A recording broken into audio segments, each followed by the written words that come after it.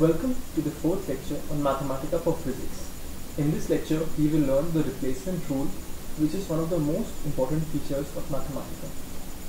So let's begin.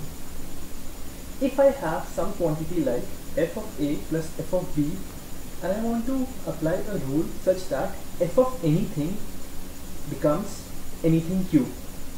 So what I do, if I say f of anything is anything q, the result should be aq plus bq. So what I do, after writing the expression, I write slash dot, which is the symbol for replacement, and I give the rule. So f of x underscore means any single expression. So f of anything, and I do a dash and a greater than symbol, which is the symbol for assign operator. So this assigns of f of anything to x q. So you see, f of a plus f of b, when I apply this rule, the application of rule is given by the replacement symbol, which is slash dot. So f of a became a cube and f of b became b cube. So this is how we apply replacement rules. If I have sine of x and I want to assign x as pi, so I give the replacement symbol and I give x right arrow and I write pi. Sine of pi is 0, which is the right result. So now suppose if I have something like log x square and y, so the result should be 2 log x plus log y, using the normal log arithmetic. So now if I just simplify of the previous expression, I do not get the desired result because Mathematica does not know the rules of log simplification. So let's create the rules. So I define rule as, if I have log of two expressions a and b, what it's supposed to do is do log of a and log of b. So now define this rule. So to apply this rule, I again write the same function, log of x squared space y, and the replacement operator, and then the rule. So you see, this became log x squared plus log y. Now log x squared should become 2 log x. So I amend the rule by adding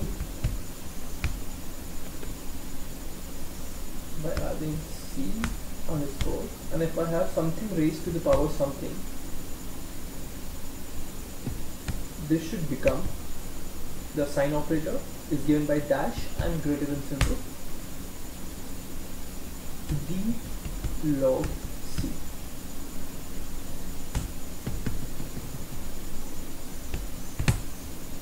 Now when I apply the rule, it did not do the desired calculation. The reason is, let me perform the calculation and then I'll explain. Now I use double slash. You will see the difference.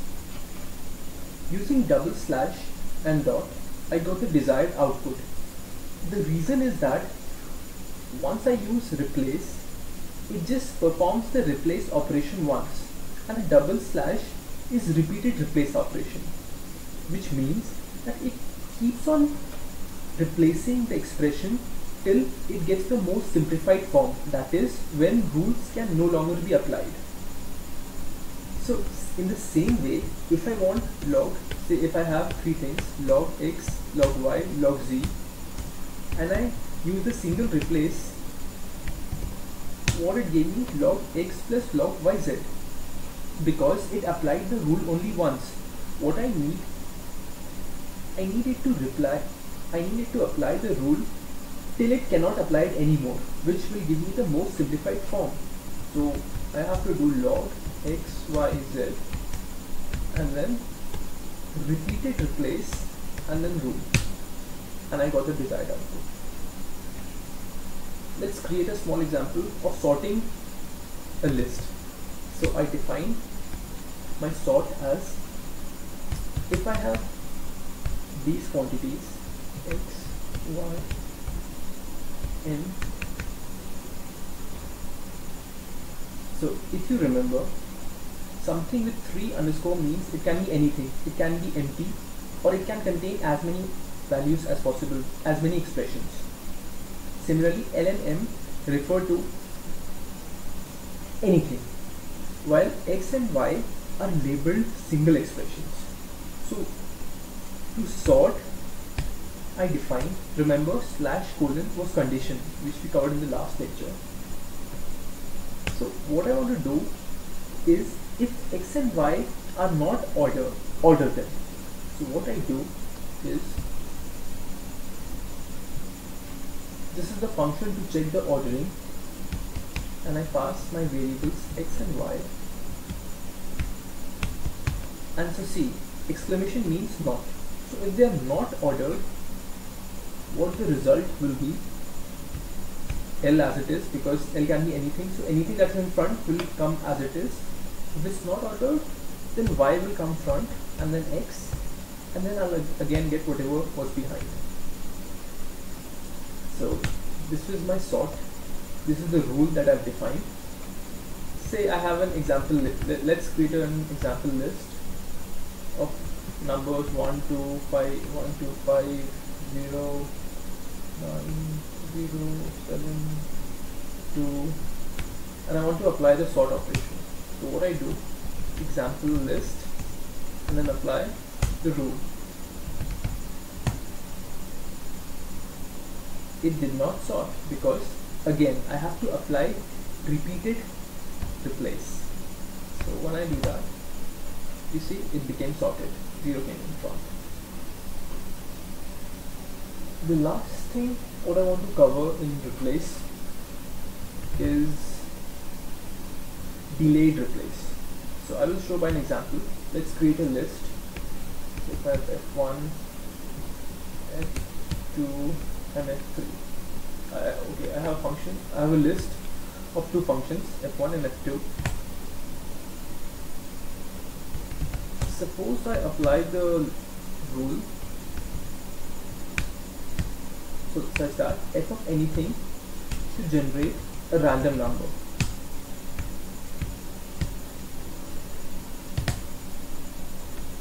So you see, it generated the same random number. This is not a coincidence. What happened is that first the right hand side of the rule was evaluated, and then wherever it found this expression, it replaced with that. This is not what we wanted. If I wanted random real numbers, if I wanted different real numbers, different random numbers, what I do is I again give the list and pass the replacement rule with this symbol.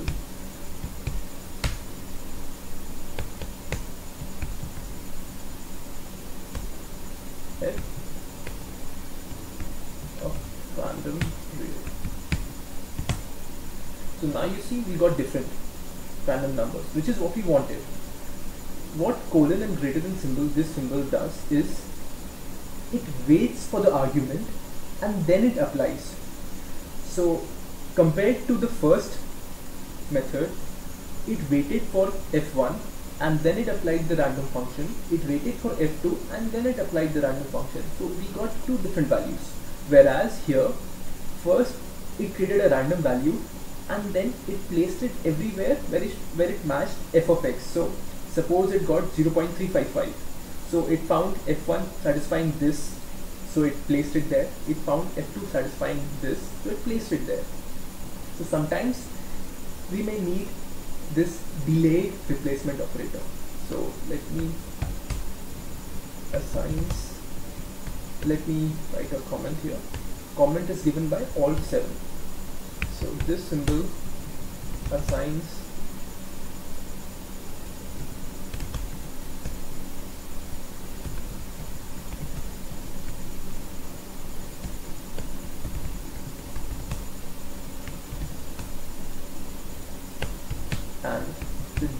replacement assigns value to expression only after argument is received.